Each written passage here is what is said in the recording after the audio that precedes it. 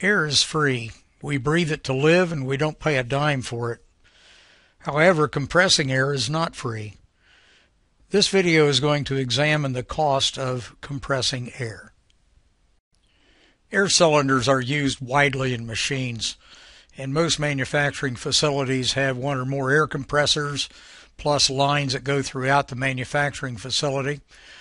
Also, air cylinders are easy because you can tap into an airline nearest the machine.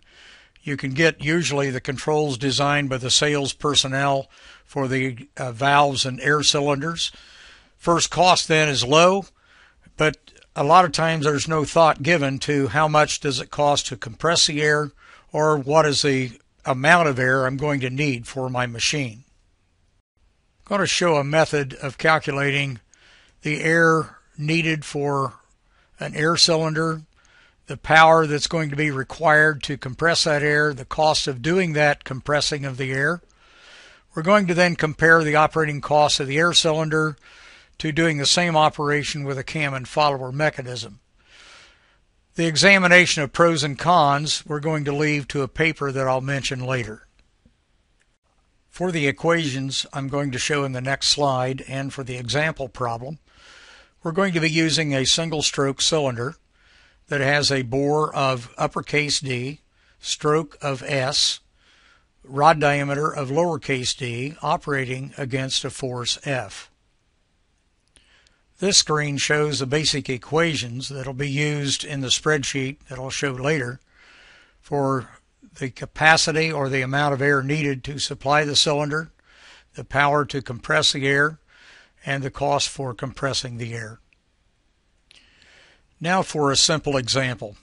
We have a bore of 2 inches, rod diameter of 3/4 of an inch or 0.75, stroke of 2 inches, operating against a force of 200 pounds, no force on the retract, and the time to extend we're going to assume to be 1 second.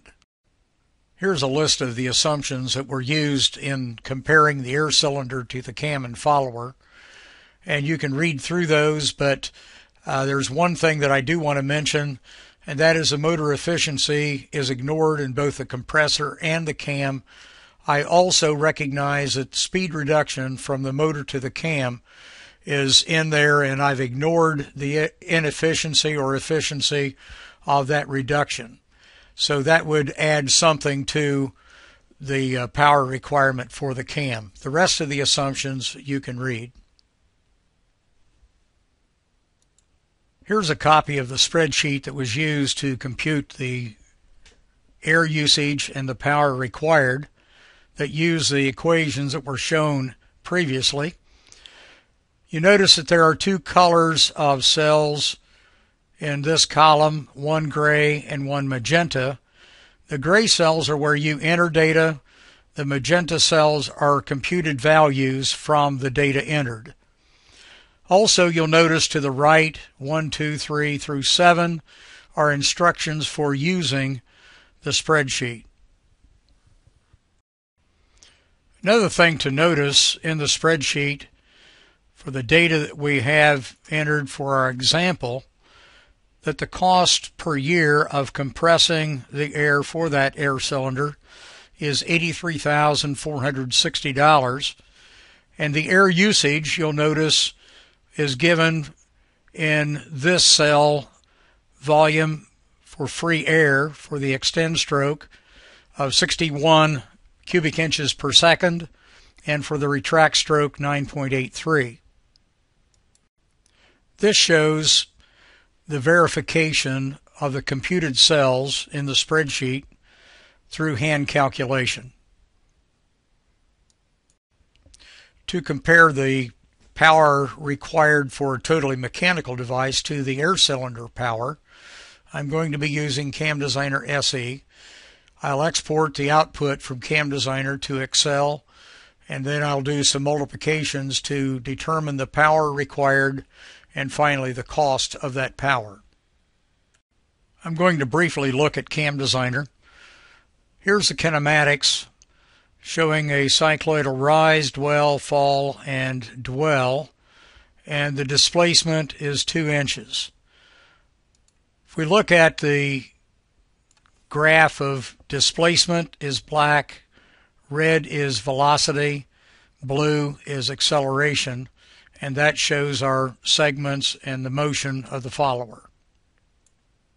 And then looking at the geometry part of the program, we can see that there's no loads on the follower except for varying loads in segment 1, which is our rise portion.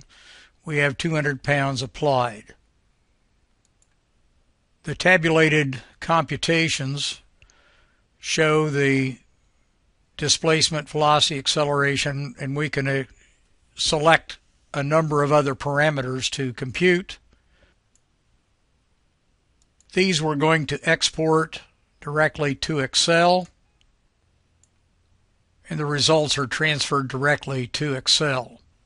This spreadsheet shows those values from CAM Designer that have been computed at 5-degree increments, and the power has been computed by taking the shaft torque, multiplying it by the RPM of 15, and converting that to inch-pounds force per second.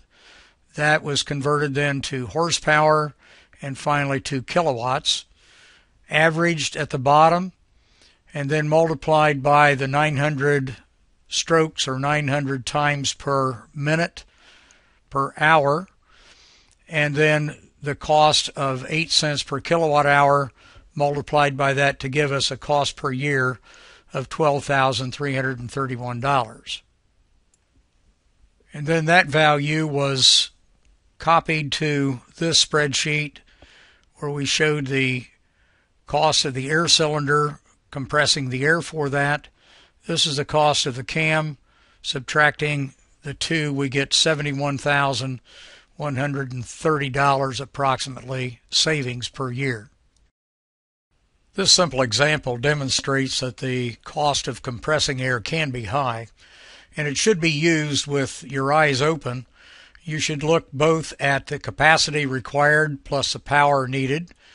And another thing that I want to mention is that there's a copy of this spreadsheet available to associate members of delta-eng.com, plus it can also be purchased individually for a nominal fee.